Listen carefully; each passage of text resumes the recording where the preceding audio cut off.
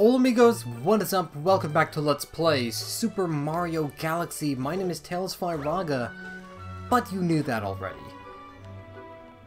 Wait a minute. Anyway, not yesterday, it's still today, don't worry. Last time, we opened up the bedroom dome, the next dome in the game. And of course, we've got to go there and kick some ass. Or, you know, collect some power stars, I guess that works too. Enemy base spotted, we're detecting massive energy spikes. What are they doing there? Didn't you say that last time? Alright, whatever. So the bedroom, of course, has some new galaxies for us, starting with... Gusty Garden Galaxy, which... Suffice to say, I think this might be the favorite as far as galaxies are concerned in this game. A lot of people really like Gusty Garden Galaxy, and I honestly don't blame them. Bunnies in the Wind is the first stage of this stage. I probably could have thought that one through a little bit better.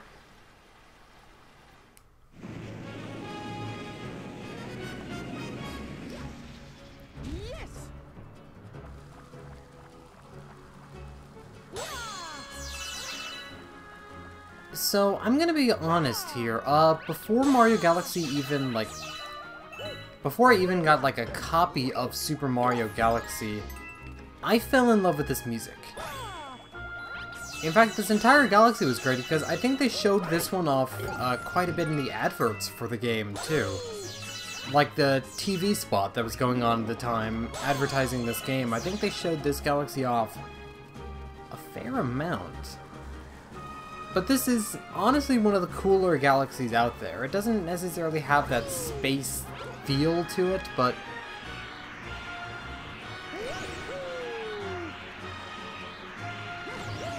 this galaxy does have quite a few cool things about it, and for starters, it's a wind stage. That's always cool. Sky levels. Just get to see the beautiful sky below you, sky above you, and of course there's the prerequisite stars because it's a galaxy. And a ring of star bits over there. And that's pretty much going to show us that these things, we can collect some rings of stars. Now one of the other things to note about this galaxy is the big gimmick of these dandelion, puffy, doohickey things. I'm pretty sure that's the proper term for them. Basically, you can fly on those in the direction that the wind is going, as long as you, can keep some horizontal momentum, and as long as you don't, waste all your shakes. So basically, when you start to descend, you can shake the Wii Remote in order to rise back up. But you only get 3 of those shakes, so gotta be careful about that. More piranha plants to avoid.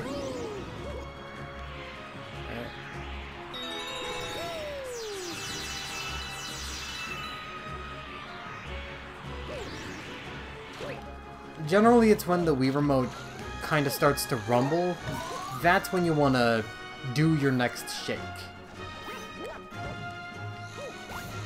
Well, I've also got some lovely little beans to go on, giant beans. They are kind of clever with these planetoids, because it really does go with the garden theme. How we have these, bean-themed planets. This is also our first time seeing just regular-ass Pokies. Stomp on them, get a coin, shake into them, get star bits. You know the deal. Pretty sure you know the deal by this point. There's more star bits. Shake, shake, shake. Get that one up. And on the other side here, there's the bulb. We're actually going to be seeing quite a few Pokies in this dome, actually. The bedroom dome has, I think, 2 galaxies with Pokies in them. this one where everything is like plant themed, and the next one where I believe the next one's Dusty Dune Galaxy, the desert. Either that or that's the last one in this film, but I think it's the next. Regardless though, we've got bunnies to catch. Think you can catch me, boyoing? Alright, so this mission is not too difficult. You do gotta be careful about the bunny. Gotta catch him. But thankfully there's nothing like a time limit or anything around here. And there is one of these kinds of missions later on in the game that does actually have... Oh, I don't even remember this, but this is cool. You actually go inside the cube.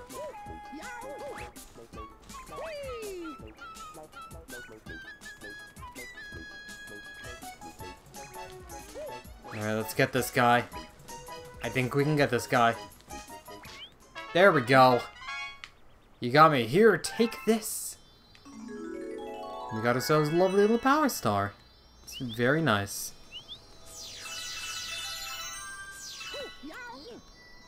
So let's grab that by leaping off the top rope. Oh man, speaking of going off the top rope, I'm excited for the new Pokemon. So, just to date this video when I'm recording this, this is the 27th of October that I'm recording this, and earlier this morning they revealed the new Pokemon, the starter Pokemon Final Evolutions. And everyone is, you know, getting all angry because, oh no, Litten evolves into some kind of big macho wrestler guy. But it turns out that A, Wrestling Cat is amazing looking, and B, it's a fire and dark type, not a fire and fighting type, so everyone who was worried about having another fire and fighting type, now they have a Pokemon that is like legitimately called the Heal Pokemon. And his fucking signature move is like Darkest Lariat. Oh man, that's so... That's pretty great. Like, I just love when they go whole hog on kind of the goofiness of some of the Pokemon. And I honestly think that, Swole Cat... Why did I jump? Why did I jump? Why did I jump? Guys, I jumped. I honestly think that Swole Cat is, pretty good Pokemon. I don't lie. Then again, because of the fact that, you know, it's supposed to be like a heal, but it also has something of a sense of justice. It basically reminds me a lot of Tizok from Garou, Mark of the Wolves, or as some people might know him now, King of Dinosaurs in The King of Fighters 14. Alright, so here we have a new-ish enemy? Basically these moles. Now we have moles that will actually move around and kick up dirt. And you can tell where the moles actually are going to be because they're actually on these little paths here. You can also step on the rocks that the soil that they kick up in order to break the soil, but you do have to be careful as these guys recover from their stun animation pretty quickly, actually. Let's chase this guy. Don't know where he's going, but I know where he's going. Oh, hello there, sir. Mole Man the Third. Esquire. It's a mystery to everyone. Something in here, isn't it? Stump. No, it's just a coin. Okay, never mind. It's nothing interesting. Let's go on. This is another planetoid that I'm actually kind of fond of, but we don't actually go to it yet. I believe we go to it in a secret mission in this world, but I'm not too worried about it right now. Also, you guys a fan of apples? You guys a fan of worms? Because there's this big old caterpillar worm dude here. It's gonna go from apple to apple.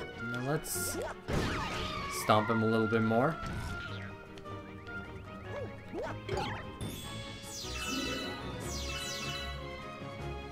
And ride him to the next apple. There we go. What a nice sequence break. That one was not the right peg. Sorry, Steely Dan. Maybe this one. There we go. Hi there, dude. You alright there? He's alright. He's kinda smiling, don't worry. We got another thorn-covered planet here. Stomp this. And that gives us a power mushroom that we can go ahead and grab right now. Which is good because we're actually going to come up to a boss fight. Now the stage is called The Dirty Tricks of Major Burrows, so of course, we've got to fight Major Burrows. Now this is an interesting boss fight. Basically, you gotta wait for him to get up out of the... Okay, or you land on his hand, that works too. Wait for him to get up out of the dirt and ground pound in order to smack him and deal damage. Afterwards, Major Burrows is gonna take a couple of hits. He's gonna start coming after us now, so we do gotta be careful, and each hit we clock on him does make him a little bit more aggressive. He also runs away a little bit quicker after you take him out of the ground now.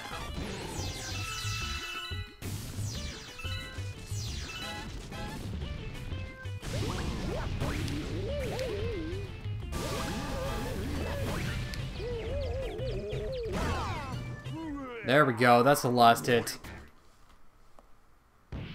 It's easy right now, but I believe there is a fight against him later that has a comet in effect that will make things quite a bit more difficult. But for now, that boss fight's pretty much a piece of cake. It's a mystery to everyone.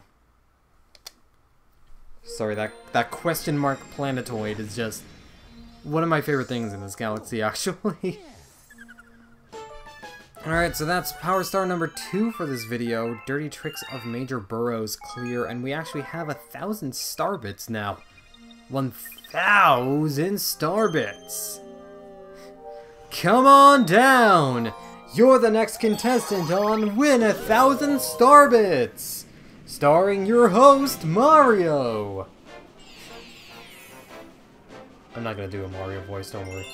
Gusty Garden's Gravity Scramble, last mission of this galaxy, so let's get on into it.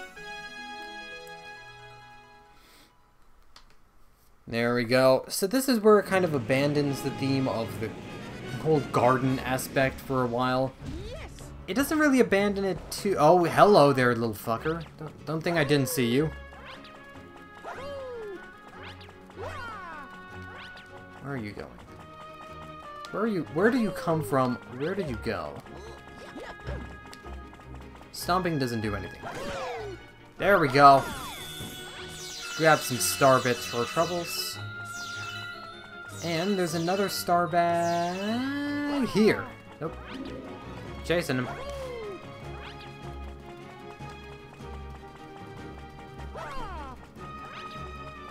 We can do this, come on. There we go. Give me your money, man. All I want's the money. All I want is just that gold. To me, it looked like a leprechaun to me.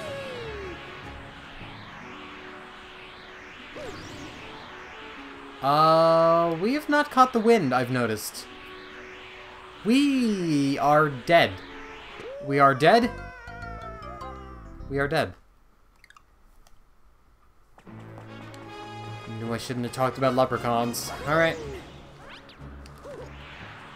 Let's catch the wind.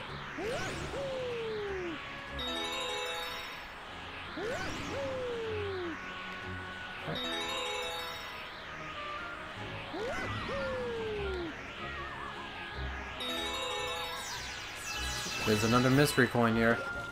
So pretty much you get kind of another gimmick of this stage is just chaining these mystery coins together to get as many star bits as you can. Alright, so that also actually warns us that this piranha plant here has a bean sprout we need. Beanstalk. Jack and the beanstalk.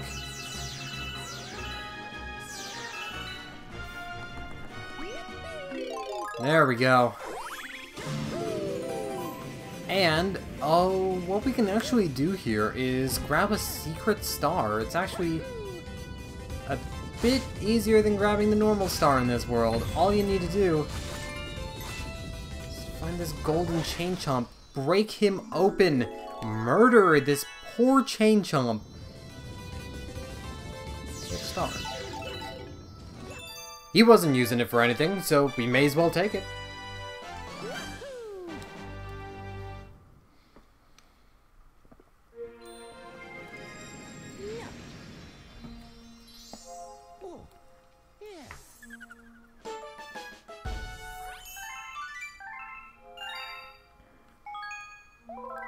Alright, let's save the game and get back on board to the gravity scramble.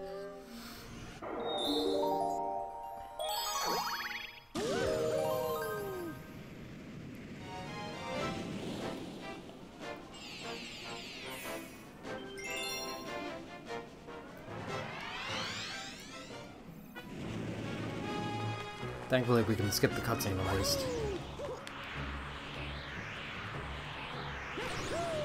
Alright, let's grab these mystery coins again.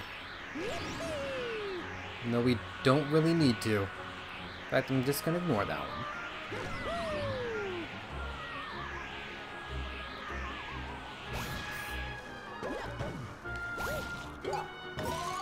Alright. Just, you guys have seen these beans. Now, if you don't collect all the mystery coins, obviously the rainbow star is not going to be there, and you can't get that hidden star, unfortunately. Which I'm not too worried about, because we already have it now, so may as well just progress as normal, hit a plant as normal, and just go on. So, Gusty Garden's Gravity Scramble. Let's start this. There's a screw here. Turning on the screw.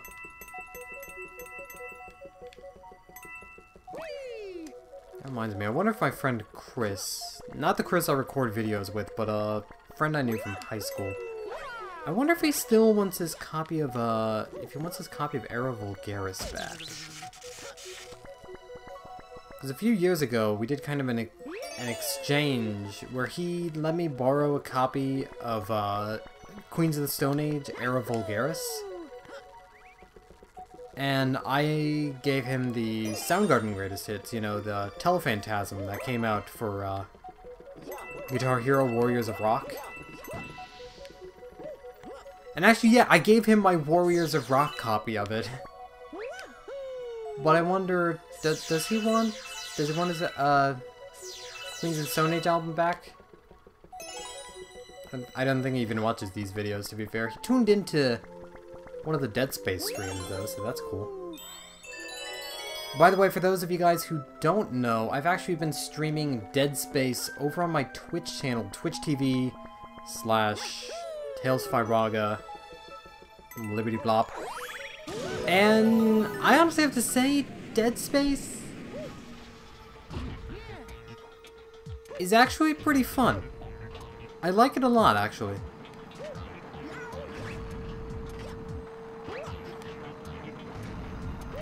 I don't think it's the best, like, survival horror game that I've played, but I think it's honestly pretty good. Plays fairly well. I like the concept of, like, dismembering enemies, hitting their weak points to progress. No.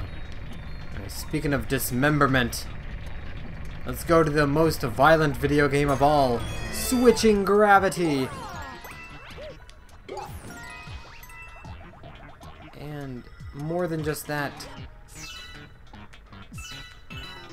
Or some star bits along the way. So anything that's lit up right now, we can get on top of. Which thankfully means the cylinder, we can get on top of it. Jump onto and upon it. Now here's where the fun truly begins. We've got a bullet hell to go through. Well, okay, maybe it's not that much of a bullet hell. It's pretty easy to dodge. Don't worry, I've played Touhou Project. I know all about this. And by that, I mean I've played most of the Windows Touhou games. And have beaten 2. I beat Perfect Cherry Blossom, which is arguably the easiest Touhou game. And I beat Phantasmagoria Flower View.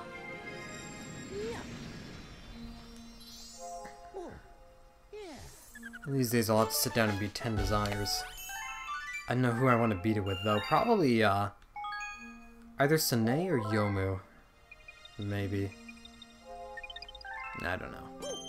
Regardless, that's all the stages for this area right now, and we don't have this galaxy open to us yet. I guess, however, we can show off what the next galaxy is, and it is Freeze Flame Galaxy. Which I'll cover next time, but for now, I think there might be another green star that we can get now. So let's go back on over to the Male Toad and see if he has anything new for us.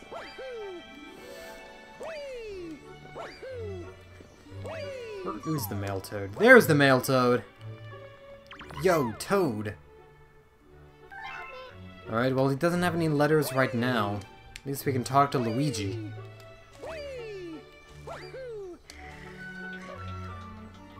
Yo, Weege, what's up? Give me the scoop.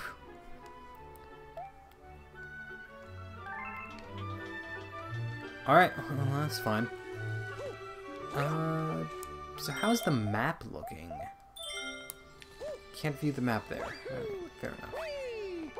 Because here's the map right here, so... take a look. Alright, let's back up, then take a look. Alright, so Terrace... You know what? To end this off, let's show off a comet.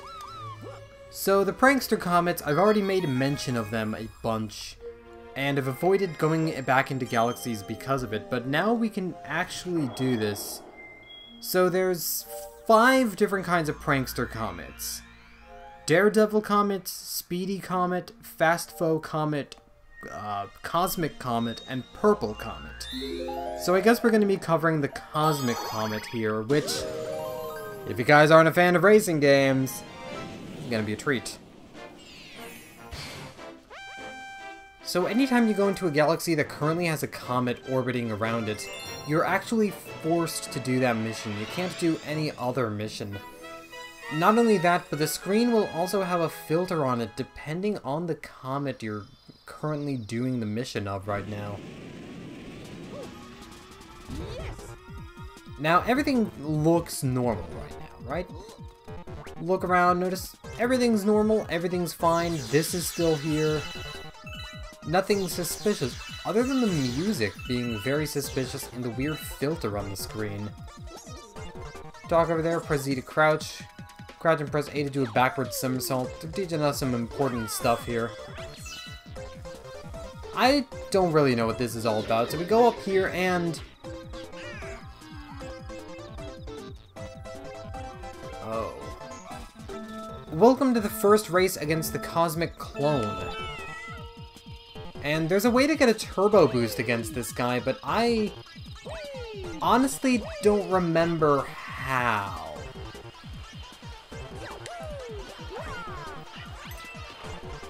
Basically, the Cosmic Comet is a race against a Cosmic Clone. It's usually pretty easy. I think there's a galaxy later on. I believe it's either one of the galaxies in the engine or one of the galaxies in the last area of the game, where the Cosmic Clone is a little bit hard to beat. That's mostly due to the mechanics in place in that mission, though, and you'll understand eventually. But that's a Honey Hive Cosmic Comet mission, so that's our first comet defeated, more or less.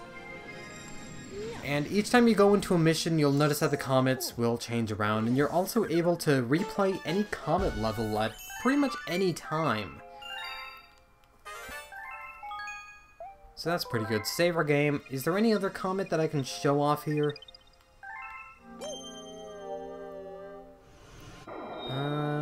Not here. Alright.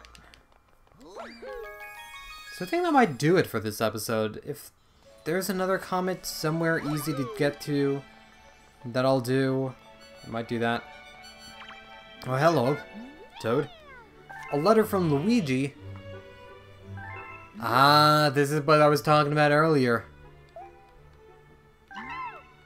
To view a picture, pause the screen and check out the letter icon. So, I'm gonna hope that Battle Rock Galaxy doesn't have a comet in play right now. And if it doesn't, we can do this mission. If it does, we'll probably save the mission for next episode. But do a little check here. Grab that. Yeah, Daredevil Comet in orbit. Alright, well, we'll save Luigi next time. He can survive in space for a little while longer. Regardless, however, this has been Tales Firaga, and I'm gonna see you guys in the next episode. So, until then, this is Tales Firaga signing out. Take care, everyone. See you guys.